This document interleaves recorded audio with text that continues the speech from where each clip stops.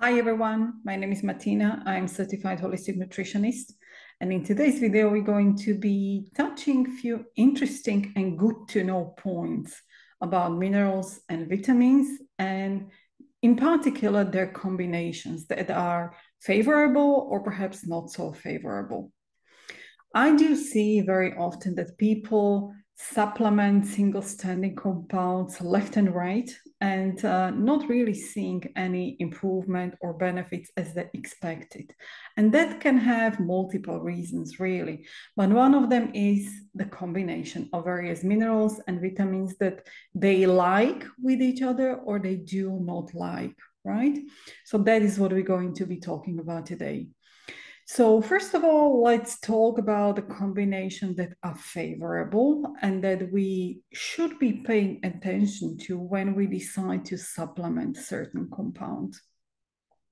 Let's start with calcium. Calcium is one of the quite often supplemented minerals, and that is because of a dietary lifestyle, right? Vegans, in many ways, are not getting enough calcium, or people can't have dairy or choose not to eat dairy, right? So there can be multiple reasons why that is so.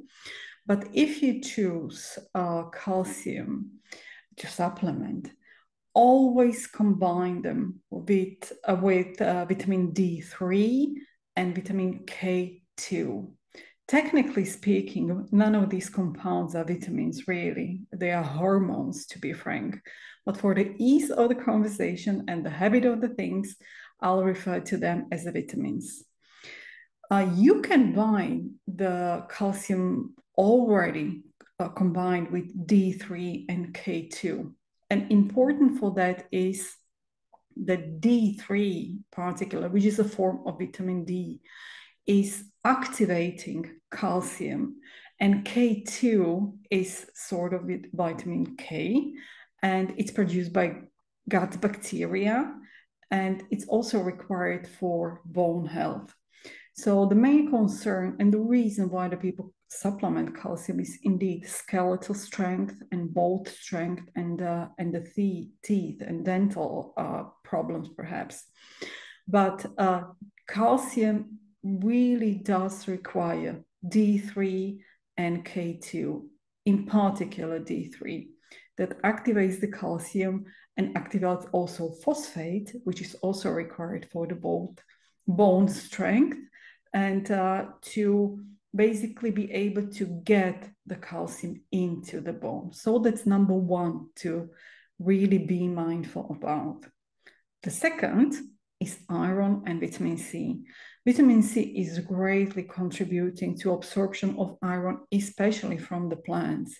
So if you're vegan or even perhaps vegetarian, and you might have problems with low iron, first of all, I would advise you to increase the vitamin C intake and see if that doesn't help. A lot of anemic women truly have seen improvements just through this increase in vitamin C. But that is valid particularly from the plants.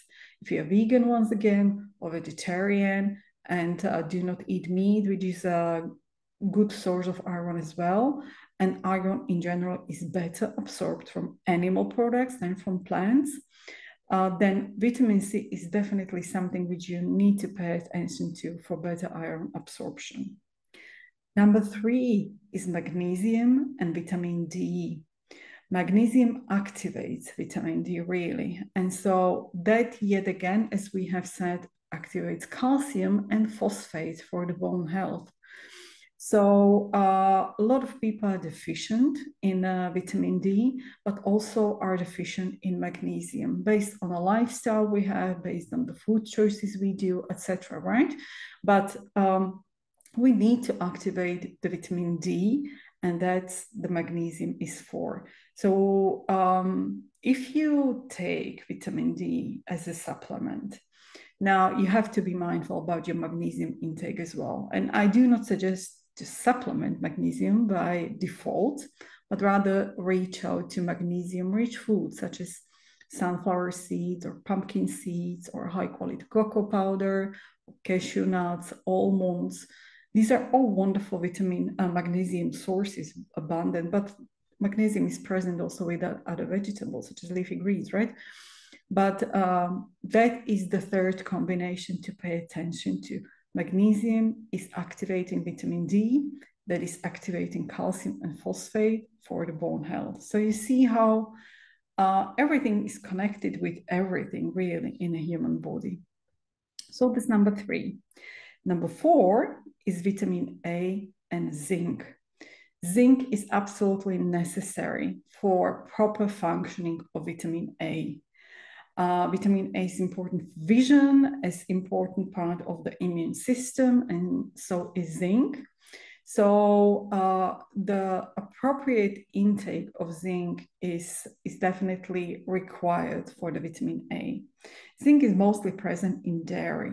And so a lot of vegans in particular do supplement zinc because they do not eat dairy, right? And the zinc is also present in other foods, but most abundantly in dairy. So if that is your case, you just, or you are vegan and you are not supplementing the zinc, and there is problem perhaps with vision or with immune system, you might be also willing to check that up, right? Now, magnesium, we've been talking about already, but magnesium does require some other compounds too. And these are particularly vitamin B1 and B6, as well as vitamin E.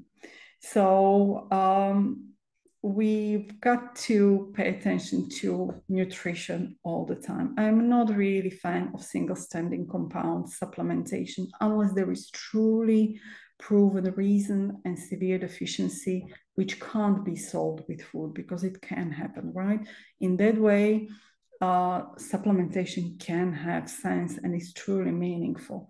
But since only from these few examples we've seen how everything is connected with everything, really, and everything is influencing something else by default, it is always better to clean up the nutrition, eat the right foods, and supplement for a short period of time only when it's necessary, right? But if we do need to supplement, these are the combinations which we have mentioned now you need to be mindful of. So what are not so favorable combinations of various supplements of minerals and vitamins we need to be aware of? Let's start with calcium again. Calcium and magnesium, not good to take at the same time if you supplement. They compete with each other pretty much. And so either it's going to be one absorbed in the better way and the other one not. And that is not what we want, right? When we supplement, the ultimate reason is that we are deficient and we want to ramp up our resources to a level that we do not need to supplement anymore, right? So these compounds, magnesium and calcium, compete with each other and should not be taken at the same time. All which I'm going to be mentioning right now, in case of supplements, you want to make at least 2 hours window when taking these various compounds. In that way, you ensure that they are not inhibiting each other or working against each other, right? So that's number 1. Calcium and iron as well. Calcium inhibits the absorption of iron, especially from the plants. So that is yet again another example where you'd like to, if you need to supplement iron and you're supplementing also calcium, to take them at least 2 hours apart. So that we will have calcium one. With iron, it's good to know not to combine with green tea. Green tea is also influencing negatively absorption of iron. So drink your green tea later and not together when you've just taken your iron supplement, right? Now, B12 and vitamin C. I am a huge fan of vitamin C, but sometimes it's just need to be taken with the food or to be considered what are you combining vitamin C with. And B12, especially for vegans, this is important to know, Vitamin C is inhibiting the absorption of B12 in digestive system. So yet again, the same rule, no vitamin C with B12. And if you supplement vitamin C as well as B12, at least 2 hours apart. The final one is, well, I've got 2 more. The next one is zinc and copper. As I have mentioned, we've said that zinc is important with vitamin A, but if we supplement zinc in the higher doses over a longer period of time, it does inhibit copper. And copper is a trace element, and even we need very tiny amount of copper, it is important and it does play a role. So in case of supplementing zinc, you need to be truly mindful of the quality of the supplement. And first of all, if it's truly necessary to supplement with zinc.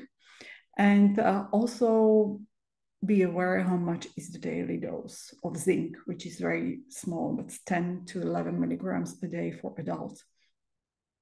A lot of time, the supplement producers are dosing all of the compounds unreasonably high. And more is not better, as I keep on saying all the time, because it's true. And therefore, when you reach out to some supplement, really be aware of the appropriate daily dosing for adults and not go overboard, because it might have negative effect that you would achieve exactly what you don't want to achieve. So and last but not least is vitamin E and vitamin K, especially K1.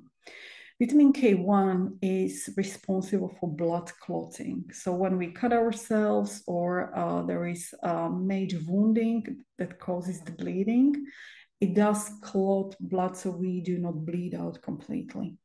Now, vitamin E is interfering with these clotting abilities of K1. And so if you do supplement K1 because of the blood, then you might be aware and must be mindful not to take it together with vitamin E.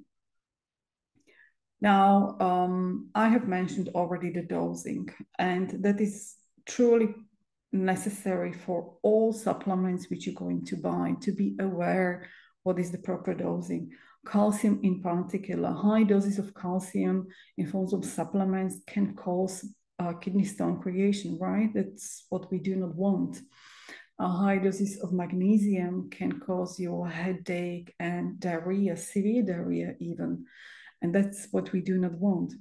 So always when you reach out to any of the supplements, really make your due diligence and make your research and be aware how much the daily dosing is, and read the ingredient list first of all, and read also how much do you get in one pill, so you do not get really too much, but also not so small amount or such tiny amount that it's quite unreasonable to even take such compound, right?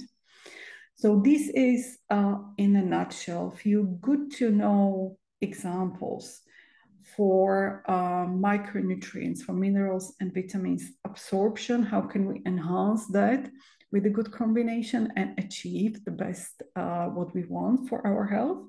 And on the other hand, what should be mindful and avoiding to just to achieve the best result which we can.